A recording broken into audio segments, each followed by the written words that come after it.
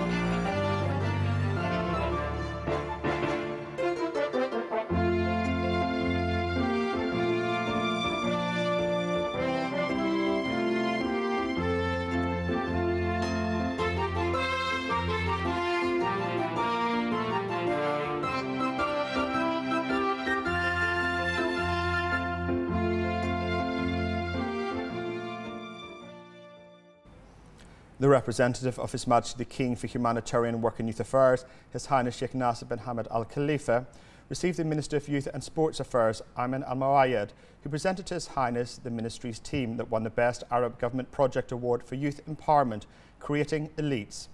His Highness praised the achievements of the Bahraini youth at all levels, thanks to the wise directives of His Majesty King Hamad bin Isa Al Khalifa, who was keen in supporting the youth of the Kingdom.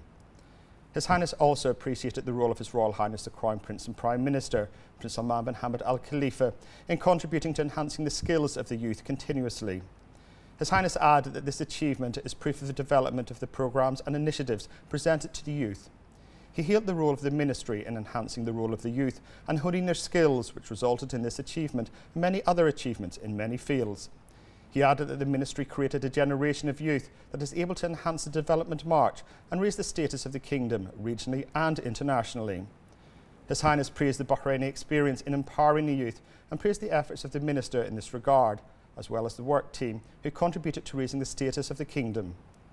He stressed the importance of continuing the efforts and setting up more programmes and initiatives to empower the youth in order to create more accomplishments.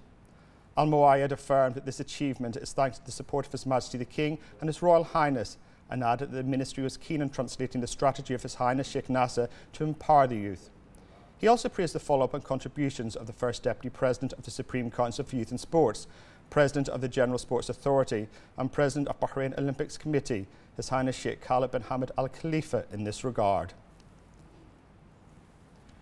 The Representatives Council Speaker Fazia Zanal met Egypt's House of Representatives Speaker, Chancellor Dr. Hanafi Al-Ghali, Moroccan House of Representatives Speaker, Dr. Rashid Talibi Al-Alami, and Maltese House of Representatives Speaker, Angelo Farrugia, on the sidelines of the 144th General Assembly of the Inter-Parliamentary Union. Zanal affirmed that Bahraini parliamentary diplomacy adopts solid methods and foundations to confirm the kingdom's position on regional and international levels, noting the importance of parliamentary cooperation between all countries to support development plans. She highlighted the progress led by His Majesty King Hamad bin Isa Al Khalifa and emphasised the legislative branch and its active position in the parliamentary unions in promoting parliamentary work at all levels. The Council of Representatives Speaker Fazea Zanal met the South Korean National Assembly Speaker Park Byung-seong during her participation in the 144th Inter-Parliamentary Union, the IPU Assembly. The Speaker praised the Bahraini-South Korean relations and stressed the keenness of the cooperation in trade and investment. She affirmed support for the economic and investment between the two countries and praised the progress of relations that extended for more than 4 decades, thanks to the support of His Majesty King Hamad bin Isa Al Khalifa and President of South Korea, Yoon Suk-yeol. The South Korean speaker expressed his pride in historical bilateral relations and the keenness to develop them in all fields. He praised the growth and prosperity witnessed by the kingdom, thanks to the leadership of His Majesty the King. The Parliamentary Division delegation participated in the general discussion of the Gender Partnership Group to review women's participation in parliamentary delegations and in parliaments that are IPU members. During the meeting of the Committee to Promote Respect for International Humanitarian Law, the delegations discussed the follow-up of the Global Agreement on Refugees, recent developments regarding statelessness, conflicts and war that the refugees are exposed to. During the meeting of the Standing Committee on UN Affairs, the delegation submitted a proposal to establish a permanent committee of administrators working in national parliaments with UN organisations to enhance communication, cooperation and coordination on issues and topics at the global level. The delegation also met with a number of Arab Parliament's General Secretaries and stressed the development witnessed by the support systems provided by Parliament's General Secretariats reflect the keenness in highlighting the legislative work. And during the meeting of the Standing Committee on Democracy and Human Rights, the delegation discussed the measures taken by Bahrain in implementing precautionary measures to address the pandemic.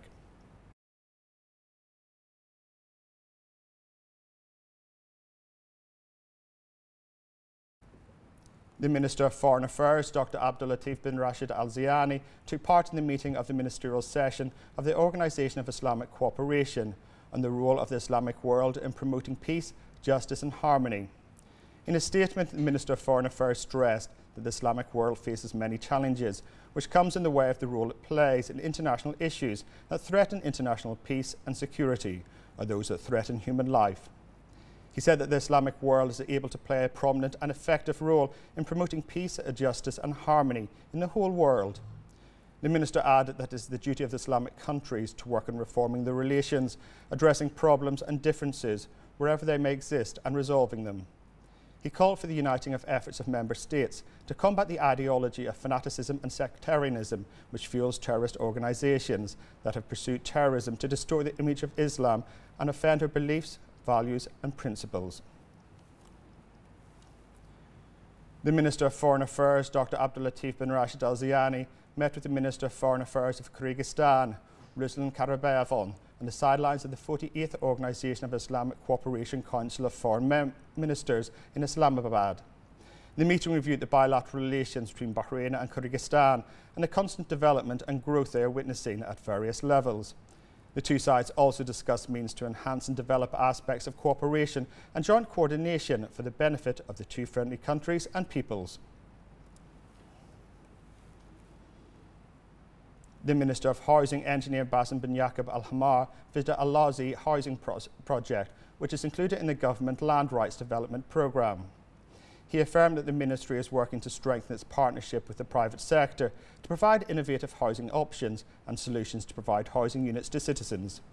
The Minister said that the acceleration of implementing such projects by private sector companies enhances confidence in the success of this programme and affirms the success of the Ministry and the Housing Bank in qualifying real estate development and contracting companies. He explained that the Ministry's plans come to diversifying housing options in accordance with the government's directives, which stem from the objectives of Bahrain's Economic Vision 2030. He indicated that Al Lazi project includes the implementation of 132 housing units and secondary infrastructure works. He also noted that the Ministry is keen to search for innovative solutions to increase the supply of housing services and products. Al-Hamar added that the Ministry aims to build 19,000 housing units on government lands, noting that the project targets citizens wishing to benefit from the Messiah programme and other housing finances provided by the Ministry. The Minister of Housing, Engineer Bassem Al-Hamar, affirmed that the Gulf Real Estate Exhibition has become an important annual event for all parties related to the real estate sector in the Kingdom of Bahrain, praising the diversifying of fields offered by the exhibition, including construction and design. He added that the participation of the Ministry of Housing and the Eskan Real Estate Company in the Gulf Real Estate Exhibition comes within the framework of the policy of introducing the housing efforts provided by the government to citizens and promoting social housing projects provided by the Housing Bank, in addition to highlighting the programmes and initiatives adopted by the Ministry, in which it aims to provide innovative housing solutions to serve a large segment of citizens' requests on waiting lists and achieve their aspirations to obtain appropriate housing. The 7th edition of CC Forum Middle East closed yesterday with a mission to enhance investment sustainability, bringing together top business leaders, policymakers and public figures to discuss current challenges, including climate change, fossil fuel-based economies, overpopulation and poverty. In accordance with Sustainable Development Goals set by the United Nations, the event topics centre around investing in environment, renewable energies, emerging technologies, healthcare, education, social inclusion and philanthropy. The aim of the 7th edition of the CC Forum is exploring the prospects, challenges and business opportunities of investment in sustainable development as the world has been recovering from the pandemic. Bahrain, with its history, 5,000 before Christ, and sustainability is one of the most important things in the agenda of His Majesty the King, the Vision 2030. So we are going in line with that. So if you take the CC Forum, CC climate change, then carbon credit, okay, and then connectivity and contact, with communication, and the last one is it just slipped from my mind. But then if you go and take Bahrain, I always say about Bahrain, it has the 4H, the history, the heritage, the hospitality, and the humanity. That's how Bahrain is in 4 pillars. If you take any of the table or any chair, you'll find there is 4 pillars. So Bahrain is in that. And the ruling family of Al Khalifa, 256 years, they have done Bahrain what it is today. What we've been doing, and that's the mission and ethos of CC Forum really, we've been putting together the savviest of the investors with the brightest of the startups. And we're really, really proud that such startups which are now world known, like Carbfix, freezing carbon dioxide from within the air and storing it like nuggets of gold, or growing rice in the desert, or turning food waste into alternative diesel fuel. These have always been either launched at CC Forum's editions or highlighted or showcased. So we're enormously proud of that. So it's of absolutely paramount importance that we all work together. We are an investment company and an accelerator for all the startups who are future-oriented industries, all the projects about renovating our new future and then building our future. And we are investing in all the areas, but with the topics and with the heart by sustainability. That means if you go for artificial intelligence, the core of the program or the tech has to be sustainable. Yeah, it needs the sustainability insight. If you go for healthcare, it needs a sustainability insight. That means our topics and our main focus is every kind of future-oriented industries for sustainability.